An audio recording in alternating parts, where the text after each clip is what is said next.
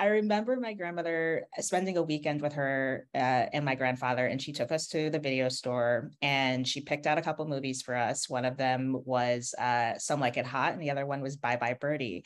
And I was 12 years old at the time, but I fell in love with those movies, and I fell in love with the idea of old movies. And then that kind of led me down the rabbit hole of like learning about Turner Classic Movies, film criticism, reading people like Roger Ebert, Pauline Kael.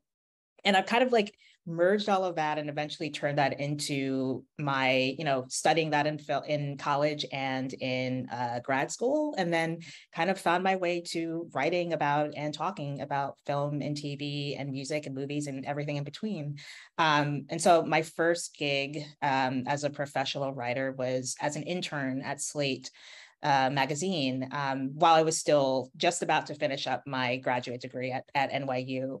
And I was lucky enough to be able to sort of parlay that into a full-time job at Slate. And then, long story short, now I'm here making podcasts and writing a book and just really being able to like live out my dream of turning all of those many hours of watching movies and watching TV, like glued in front of the TV screen, being able to turn that into an actual career. And I'm very, very lucky and very happy to be able to do that.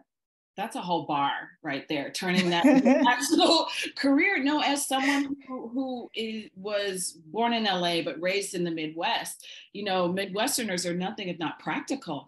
And I don't know that living and surviving and flourishing in the world of the creative is anything that ever came up in conversation, even in my household. So to hear you articulate the same generationally, there's a gap between us, speaks to the prevalence of that, that still has not made its way into the mainstream, that it really is doctors, engineers, lawyers that we're supposed to become. So I laud and applaud the fact that you stay true to your internal compass, because that is not always easy to do.